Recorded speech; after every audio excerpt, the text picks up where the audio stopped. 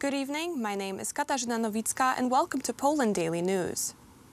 The 6 years long term of office of the first president of the Supreme Court, Małgorzata Gersdorf, ended today. President Andrzej Duda appointed Supreme Court Judge Kamil Zaradkiewicz to temporarily perform the duties of the first president of this institution. He is now to convene the General Assembly of Supreme Court Judges to select 5 candidates, among which the president will choose the successor of Gersdorf.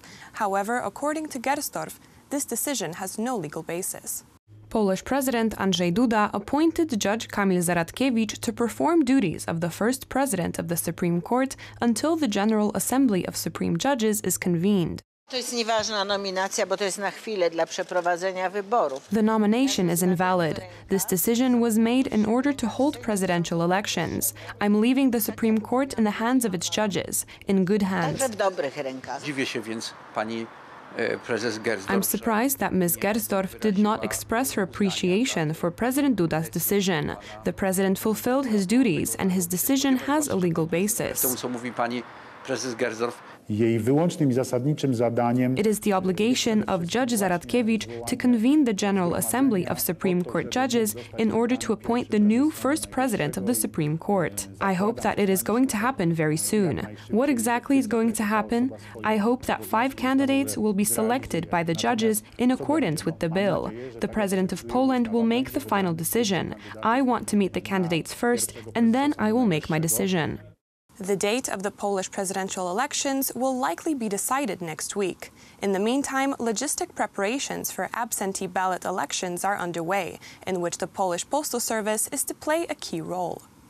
Despite the opposition's demands for the government to declare a state of natural disaster in connection with the coronavirus pandemic, the ruling Law and Justice Party demands the presidential elections be held according to the date based on the Polish constitution, in the form of 100% absentee ballot vote, by means of the Polish Postal Service. The bill regulating this form of elections is now being debated by the Senate and is to return to the same momentarily.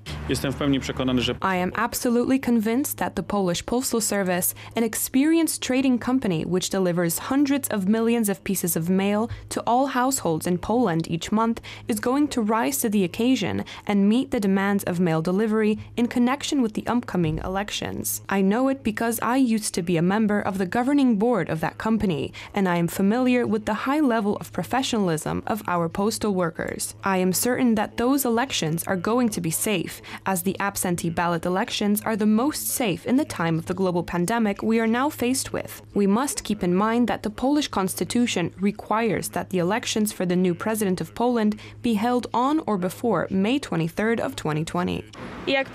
According to the statement by Law and Justice spokesman Jarosław Fogiel, we are faced with 2 choices: either conduct the absentee ballot elections on May 10th, 2020, or meet on the same day by ballot boxes. According to the government, the form of absentee ballot election is the safest form for Poles and at the same time will allow to maintain the constitutional order in the country.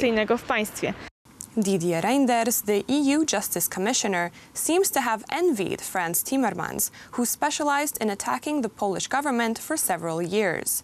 Reynders was to follow in his footsteps. The Belgian commissioner seems to be determined to stop the presidential elections in Poland, which are planned to take place on May 10th.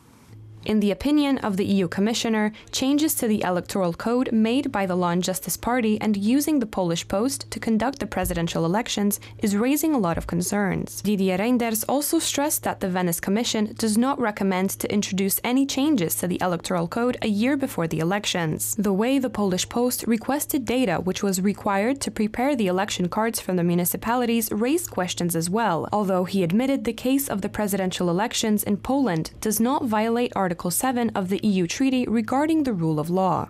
The German economy has taken a turn for the worse, as unemployment rates in April continue to grow due to the global coronavirus outbreak. Monthly retail sales declined last month at their fastest rate in 13 years. The country is now bracing for its deepest recession since World War II.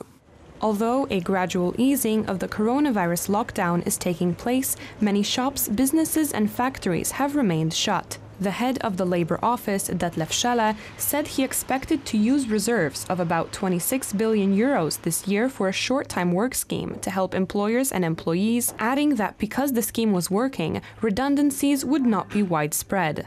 The unemployment rate increased by 308,000 to 2.6 million in the reported month. Therefore, we stand at 5.8% now. This is still a percentage which is still good compared to other years, but the increase in April is totally unusual. It has never happened before and cannot be explained by the changing seasons. This is solely related to Corona. There is no getting around it. Germany is in the biggest recession since its founding in 1949.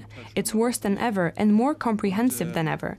This is really something no one who has worked at the Labour Office has ever experienced. It all comes together. Unemployment is increasing, short-time work is increasing exponentially up to unforeseen levels, while the labour market collapses and the number of new jobs goes down.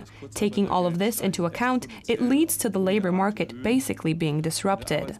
The number of people out of work in Germany saw a record increase in April, rising by 373,000 to over 2.6 million, according to data from the German Labour Office. That took the unemployment rate to 5.8%. From a seasonally adjusted 5% a month earlier. Some 751,000 requests for short-time work for a total of 10.1 million people were made in March and until April 26th, though not all of those will end up on the short-time work scheme. In the first scenario, our reserve funds would be sufficient.